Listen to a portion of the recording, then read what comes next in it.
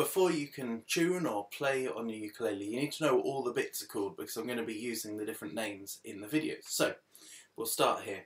This bit at the top is called the head.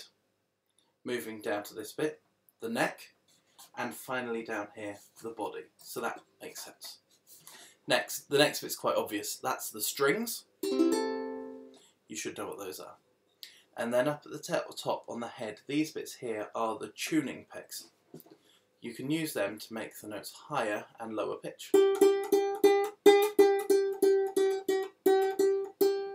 And that's why tuning's really important, to make sure that all 4 strings are all the same note.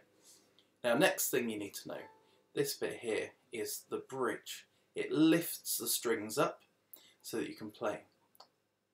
Then all the way up here, up the neck, are these. They're called frets. They're little bits of metal. They stick up so that then when you put your finger in different places, you can play different notes.